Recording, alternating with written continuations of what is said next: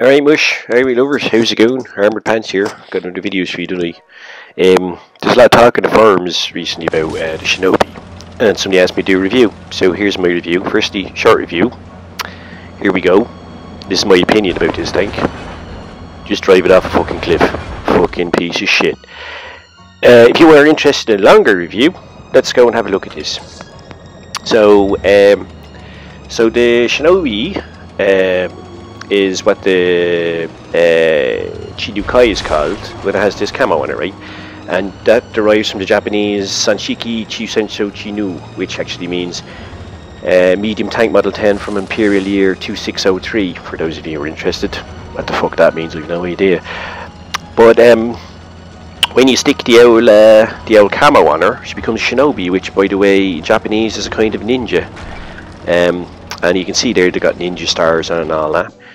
But it's kind of weird looking, isn't it? Kind of looks like a gay Power Ranger or something like that, or like not like a woman in drag or a man in drag, sort of like Lily Savage here.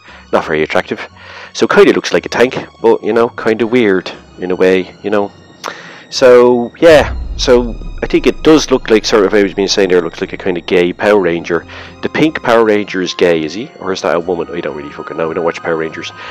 It's a fucking weird show, but this tank anyway does kind of look a bit weird. The camo was kind of odd looking. As I said, like a man in drag.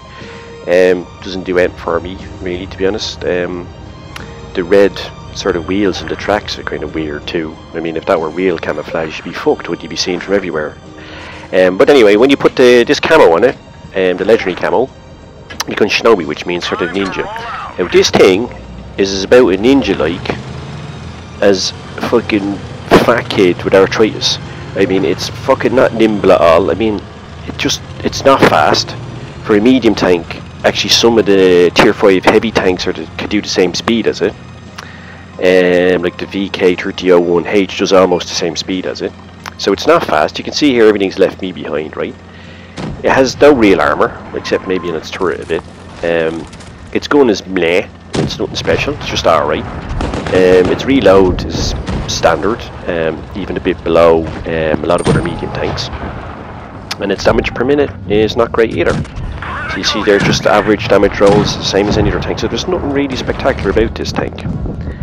I mean, you know, you ever had one of those dreams where you're trying to get away from somebody and you can't run properly? That's what driving this tank is like. It feels like you're constantly sort of stuck in mud or something like that. It's just not maneuverable. So it's not like a medium tank. It's not maneuverable at all, right?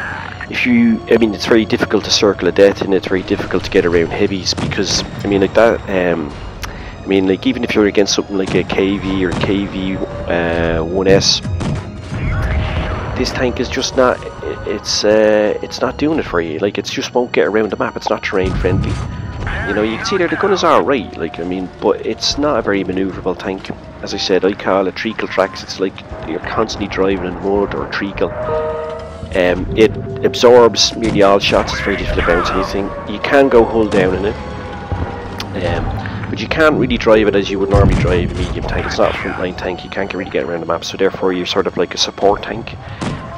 But where's the fun in that if you're driving a medium tank, right? I mean, you want to be frontline, you want to be getting involved, and you actually want to be driving fast. This thing does none of those things. If you want to sit at the back of the map and support, then why not drive a fucking tank destroyer? What's the point in driving this fucking thing? So you're kind of thinking then, alright, so does it have a positive going for it? Well, it does have one fucking really positive thing going for it, and this is why it was discussed in the forums. It has a 228% credit coefficient earning ratio. So the fucking thing it farms credits, you know. It's amazing for earning credits.